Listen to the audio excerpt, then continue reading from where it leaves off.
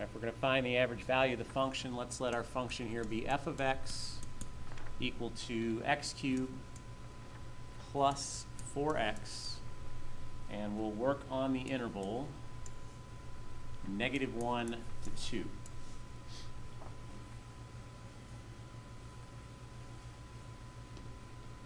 So the basics of finding the average value.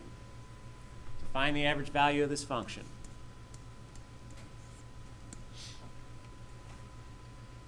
we go back to basically our average value definition over here.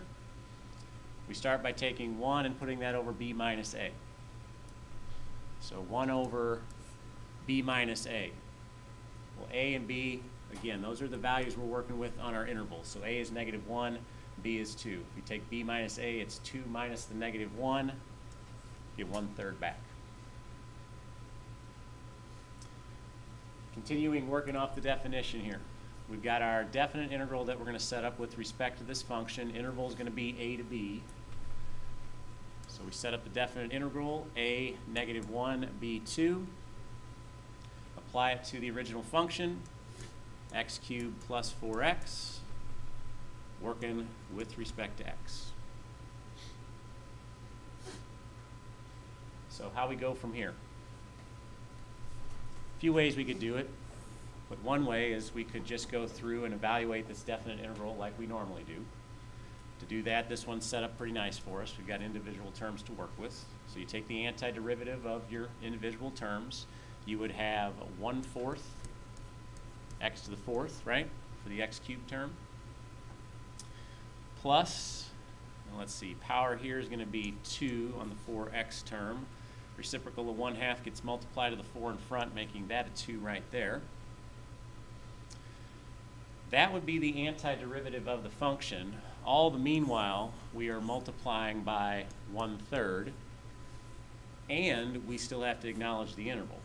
So we throw the little bar in here, got our interval values at the end.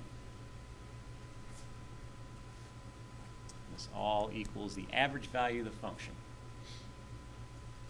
So what I might do first before I start substituting values, or if I want to get crazy about this, I could do this all at once. First I might distribute that 1/3 through. As you're distributing that 1/3 through, where the craziness could ensue, we could plug in these values at the same time, right? So if I take the 1/3, I multiply through to the 1/4, got 1/12.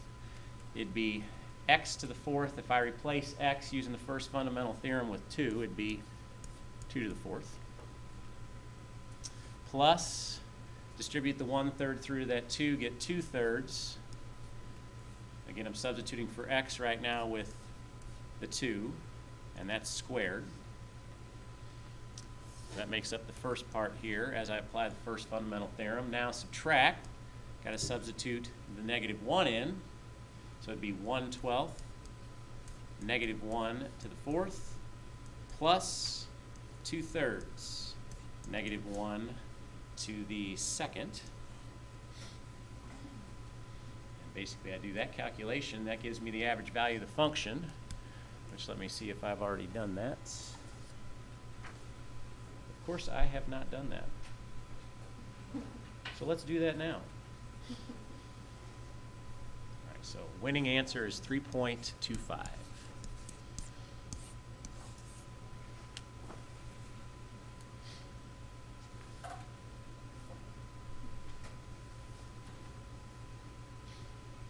Yeah, we're trying to find a number here where if we plug it into the function, we would get the average value of the function back.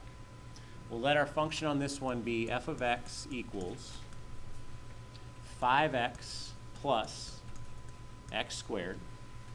Interval this time we'll work on is 0 to 4.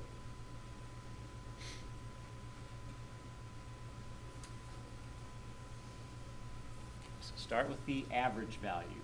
The average value going to equal 1 over b minus a. So a is 0, b is 4 based on our interval here. It's b minus a, it'd be 1/4. Times the definite integral based on that same interval 0 to 4. Apply to the original function, 5x plus x to the 2nd with respect to x.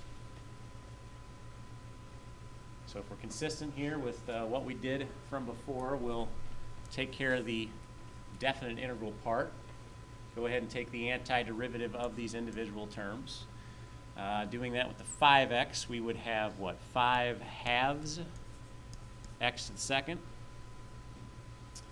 For the x squared, it would be 1/3 x cubed. All along understanding that we got to multiply this 1/4 through still and acknowledge the interval. So like we did before, let's distribute our value at the same time we're plugging these interval values in. We distribute the 1/4 through the 5 halves, we get 5/8. Replacing x with 4, it'd be 4 squared.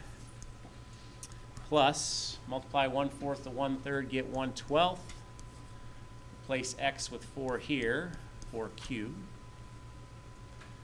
Takes care of the first substitution of interval values. Subtract. Okay, well, if I subtract here, understanding that I'm plugging in 0, right, and I've got a bunch of x terms, everything's going to cancel out. So we'll just subtract 0.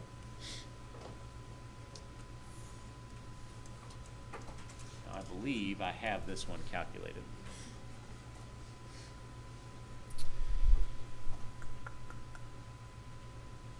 I came up with 46/3. So our average value of this function is 46/3. If we were doing what we did before, we'd be finished. But this one's asking for a little bit more. We got to find this value of c such that the average value of the function is equal to f of c. So let's carry that over to the next page. If I line this all up, we'll let the left side of this equation, we're setting up to solve for c, be that average value we just found. So that average value we just found was 46/3. That's going to equal f of c. So basically take your original function, replace all the x's with c. That would give us 5c plus c squared. Again, you're plugging into the original function. At this point, if you're solving for c, I'd suggest clearing that fraction out. Multiply everything by 3. Doing that, I've got 46 equals 15c plus 3c squared. Got a quadratic that's forming here, so let's shift everything to one side, set this equal to 0, rearrange some terms. I'd have 3c squared plus 15c minus 46. You could attempt to factor that, but I don't think you would have much success. So we would turn to the quadratic formula. In this case, c would equal negative 15 plus or minus square root of 15 squared minus 4 times a, which is 3, and c, which is negative 46, all over 2 times 3.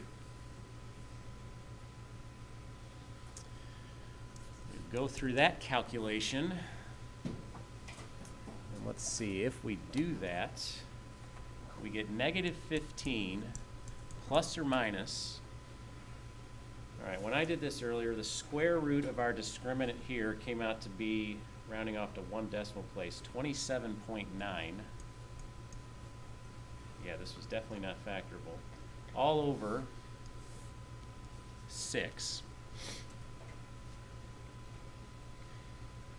At which point, if we're solving for c, we take the negative 15, we add the 27.9, we divide all that by 6. I got 2.15 when I did that. And then we take the negative 15, subtract the 27.9, divide that by 6. If I can read my writing here, I believe that's negative 7.15. Okay? Now, trying to figure out what c is here. So if we plug back into the function, we get the average value of the function. But we are working on a particular interval, right? The interval's from 0 to 4. So we have to go with the value that we come up with that is on that interval.